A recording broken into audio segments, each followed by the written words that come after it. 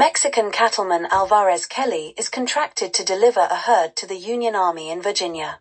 After a 3-month cattle drive, he is 10 days late in delivering the herd, and Major Albert Stedman informs Kelly that he must now take the cattle by rail to a plantation in Virginia, 30 miles south of Richmond at only $1 a head extra. Outside of Richmond, widow Charity Warwick coldly authorizes them to graze the herd at her plantation for one night only.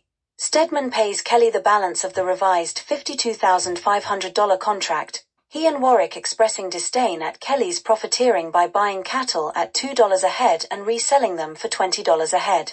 Kelly cynically points out that Stedman will profit by the prestige of his rank of colonel in his law career.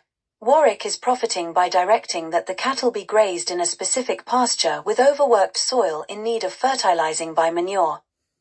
When Stedman is called away on military business, Charity sets up Kelly to be kidnapped by Confederate raiders led by Colonel Tom Rossiter, who wears an eye patch, having lost an eye in battle. Rossiter confiscates the money paid to Kelly. The Confederacy desperately needs the beef to feed besieged soldiers in Richmond. Kelly resists an offer of double the Union contract to help Shanghai and deliver the stolen herd to Richmond, since Confederate money is worthless. He resists all persuasion until Rossiter shoots off one of Kelly's fingers, threatening to shoot off another every day until Kelly agrees to terms. Kelly's money is returned to him in payment.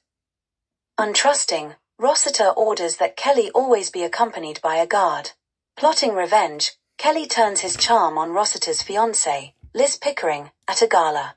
Pickering asks Kelly to come stealthily to her house after midnight to consult on a private matter. Kelly misdirects Rossiter's guard by visiting a brothel, going to a private room with a prostitute and paying her to stay alone while he slips away through a window to meet with Pickering. Pickering recounts that in the early years of the war she begged Rossiter to marry her, but he feared losing an arm next, or a leg which she could bear. That night, however, she realized that Rossiter most feared losing his sight. She couldn't bear being married to a broken man. Pickering asks Kelly to help her leave blockaded Richmond. Later, Rossiter wonders why Kelly returned to the brothel after slipping from custody. Kelly meets with blockade runner Captain Ferguson, arranging passage for Pickering and her maid to leave Richmond. Pickering wishes Kelly would join her, but Kelly points out that Rossiter's guard, who is outside the restaurant waiting for him, would restrain him. Later, on hearing the horn of Ferguson's ship signal that it is leaving Richmond, Rossiter mocks Kelly, gloating that Kelly wasted his money, since he's not on the ship. Kelly replies that the money was well spent, taking Pickering away as his revenge for his maimed hand. Rossiter tells Kelly that the book is not closed yet. As they set off to capture the cattle, Rossiter orders Sergeant Hatcher to kill Kelly if anything happens to him. Rossiter.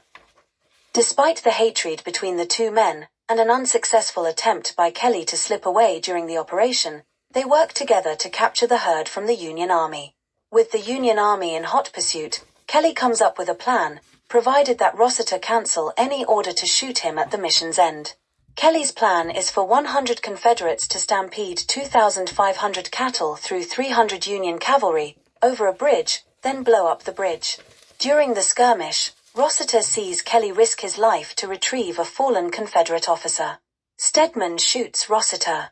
When Rossiter sees Hatcher intend to shoot Kelly against orders and honor, Rossiter shoots Hatcher.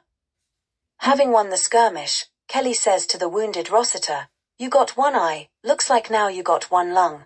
Keep fighting like this, looks like you'll end up with one of everything." Kelly replies, "You seem to manage pretty well yourself, for a 9-fingered man."